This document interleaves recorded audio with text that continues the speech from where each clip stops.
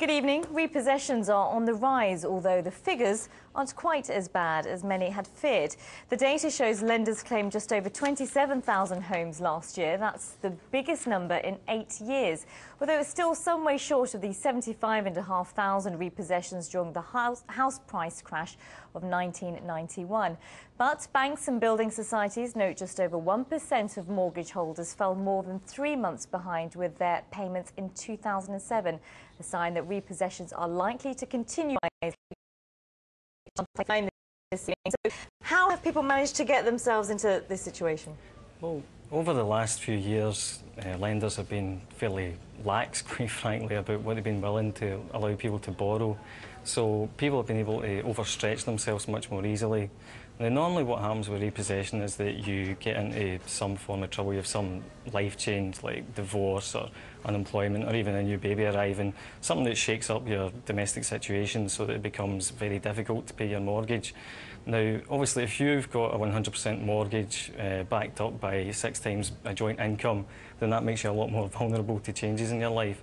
And so that's picked up, and also interest rates. The mortgage repossessions bottomed out roughly in 2003 at under about 8.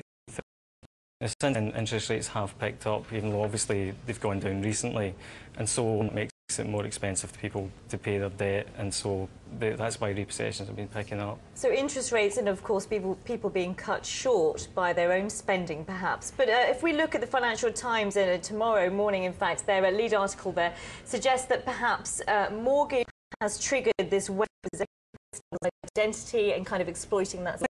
I think fraud. I mean, you just need to look at SocGen actually to see that. For this huge rise, I think it's only a contributory factor. The basic problem is that people have borrowed too much. That's been allowed to happen, and the issue with 2008 is that that's going to stop happening. It's going to be harder for people to borrow more. But certainly I think that particularly in the new build sector and people with self-certification mortgages, we probably will find there's been a lot of fraud, and I expect that to be a story we hear a lot more about. So a sign of things to come then, you think, for 2008? Oh, absolutely, absolutely.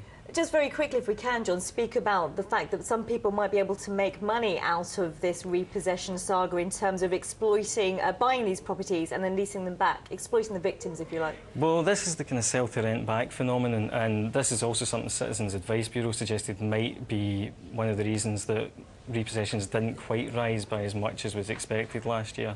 And what happens is that people offer to buy your home for buttons, basically, and then they'll rent you it back. I mean, it's an unregulated area. It's extremely dangerous because obviously it's an area where people can take advantage of people who are in severe circumstances. And the main issue is that when people go to rent these properties back, they can be evicted after 6 to 12 months, and then they find that they're homeless, and obviously they've been paid much less than market value for their house. So it's something that, if nothing else, the FSA really needs to have a look at. Sure. OK, John, thank you very much for your time. John Stippick there from Money Weeks magazine. Now, some other news for you, and it's a new low for shares in the maker of Bisto, Mr Kipling cakes and Hovis bread.